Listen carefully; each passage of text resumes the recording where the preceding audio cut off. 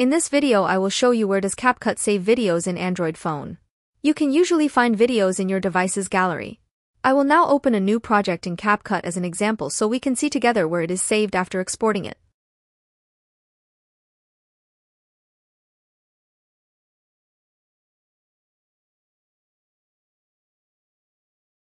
Suppose I want to export this video after I finish designing and editing.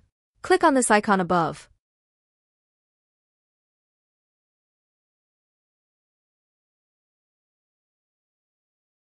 After that, wait several seconds for the video to be exported.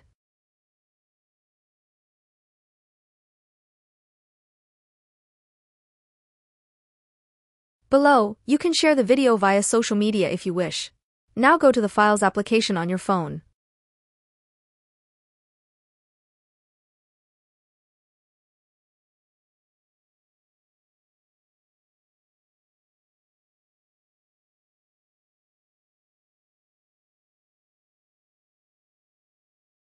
After that, open the videos file.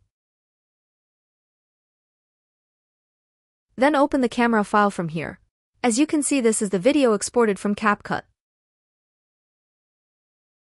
Now if you want to know the location of the project files on your phone, open the Files application again on your phone.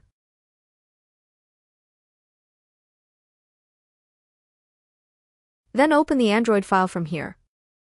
After that, open the data. Now here search for this file.